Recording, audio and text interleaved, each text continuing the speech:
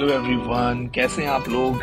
आप सोच रहे होंगे आज दिव्या कहाँ है। तो दिव्या आज बिजी है, उसका ऑफिस है और उसकी कुछ इम्पोर्टेंट मीटिंग्स हैं, तो मैंने ये कमान संभाली।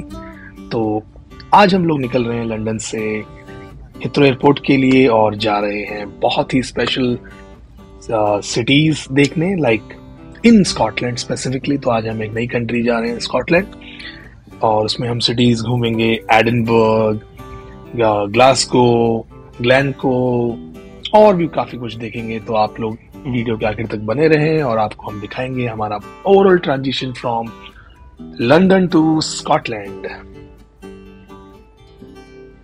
हाँ, एक चीज मैं आपसे शेयर करना ही भूल गया और हम लोगों को इस चीज का खेद है कि हम लोगों ने बहुत इंपॉर्टेंट ब्लॉग नहीं बनाया है क्योंकि हमें टाइम नहीं मिल पाया ड्यूरिंग द ट्रैवल। स्पेसिफिकली कि हम लंदन में कहाँ स्टे कर रहे थे, और हम लोग बहुत ही स्पेशल जगह स्टे कर रहे थे विच इज़ ताज लंदन। तो बहुत सी अच्छी वीडियोस और मेमोरीज हैं वहाँ पे जो हम आपके साथ शेयर करेंगे आने वाले ब्लॉग में। बहुत ज़्यादा नींद आ रही है क्योंकि कल रात को सोते सोते 4 बज गए और सुबह जल्दी उठना पड़ा हमें 10 बजे। उठते ही अब निकल गए हम लोग अगले डेस्टिनेशन के लिए। ग्लासगो जा रहे हैं which is in Scotland and they are going to stay for 2 days। Office वाले लोग हमसे परेशान हैं, मीटिंग चल रही है, सब कुछ साथ करना है। तो आपको ग्लासगो से कॉल करेंगे, कॉल नहीं करेंगे, ग्लासगो से आपको दिखाएंगे। तो आप ये देख सकते हैं कि ताज किस तरह की गाड़ी आपको देता है जब आपको एयरपोर्ट जाना है और आपको ड्रॉप करना है उन लोगों को। तो हम ये 2 लोग बैठे हैं और आप उनकी लेग स्पेस देख सकते हो कितनी ज़्यादा है और बहुत अच्छा कंफर्ट है, काफ़ी स्पेशियस गाड़ी है, इसमें काफ़ी लोग बैठ सकते हैं। और हम लोग पहुंच गए हैं भाई हिथ्रो एयरपोर्ट। तो जैसा कि आप देख रहे हैं हम लोग सामान निकाल रहे हैं अभी अपनी कैब से और दिव्या अरेंज कर रही है। हमारे पास 2 चेक इन और 1 कैबिन बैग है और हम अभी चेक इन के लिए आगे बढ़ रहे हैं। और जैसे आप देख पा रहे होंगे कि ये मेरा बोर्डिंग पास और एयरपोर्ट। तो ये हिथ्रो एयरपोर्ट है, यहाँ से हम आगे जाएंगे और सीधा यहाँ से टर्मिनल गेट है और अब आगे बढ़ रहे हैं फ्लाइट के लिए। और अब हम आपको मिलते हैं स्कॉटलैंड में।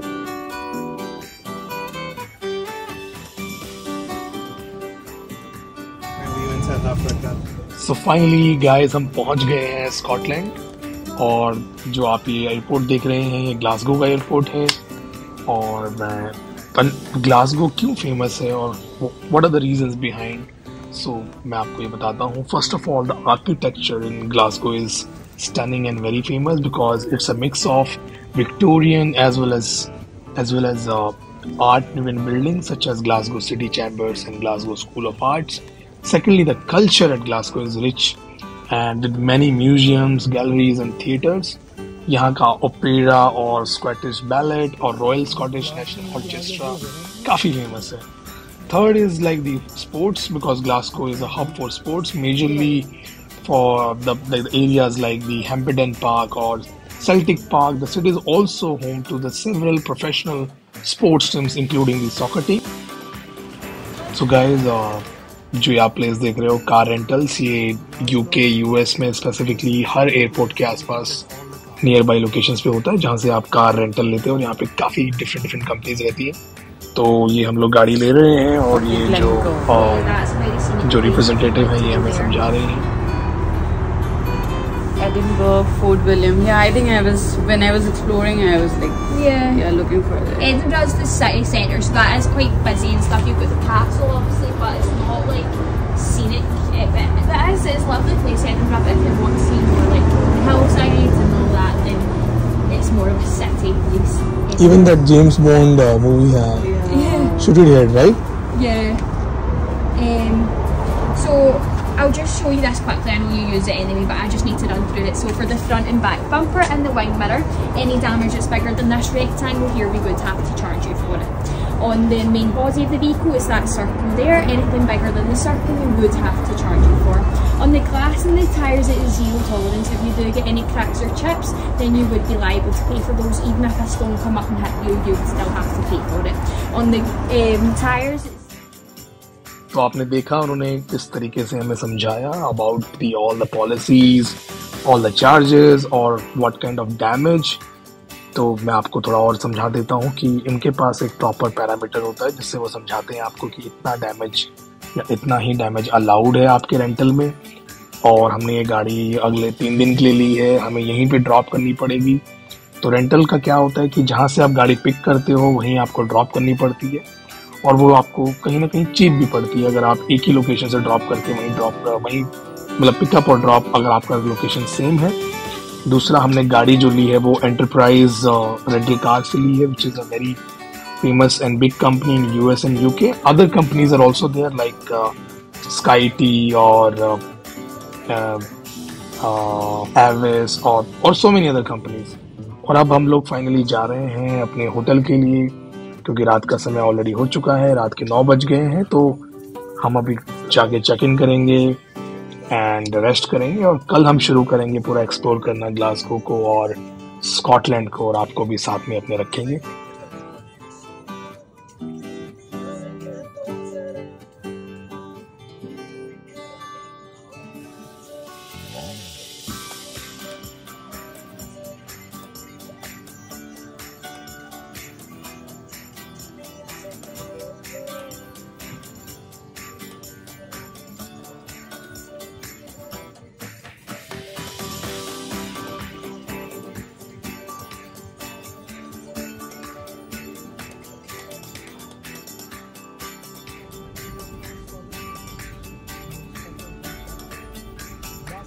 सो फाइनली हमें अपना होटल यहाँ से दिखाई देना शुरू हो गया है। तो ऑलमोस्ट 30 मिनट्स की ड्राइव थी ये airport to the main city of Glasgow, और बहुत खूबसूरत नदी के सामने ये होटल सिचुएटेड है। तो देखते हैं आने वाले 3 दिनों में हमें कैसे व्यूज़ मिलते हैं और कैसा एक्सपीरियंस रहता है।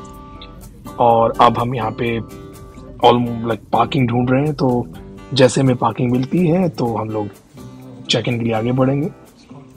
तो हम फाइनली होटल आ चुके हैं और हम लोग अपने फ्लोर पे हैं, और अपने रूम में जाते हुए हम चेक इन करेंगे।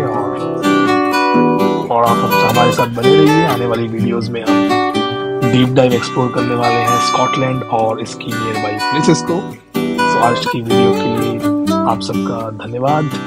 आप इसी तरह बने रहें। Please subscribe our channel